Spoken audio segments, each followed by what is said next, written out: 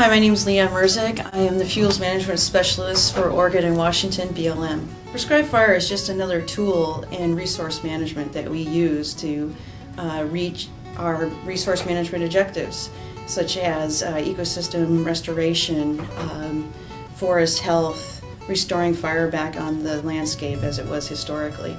And also, prescribed fire is used to reduce the fuels that we thin in the understory to help reduce the impacts from wildland fire.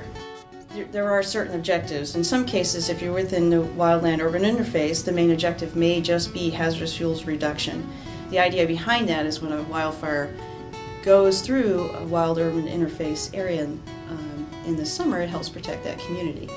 Another objective of prescribed burning is ecosystem restoration type work.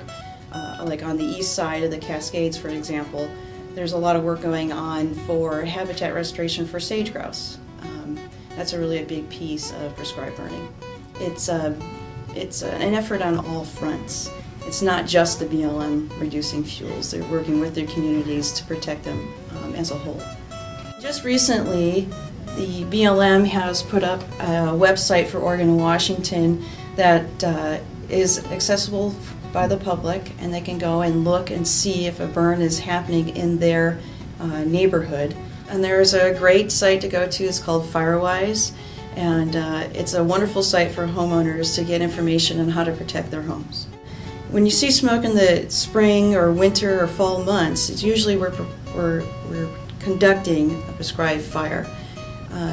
Be reassured that there are professionals who are conducting these prescribed burns who go through many years of training prior to becoming a burn boss and implementing these prescribed fires. And a lot of work and effort goes into ensuring that the prescribed burns are conducted in a safe manner.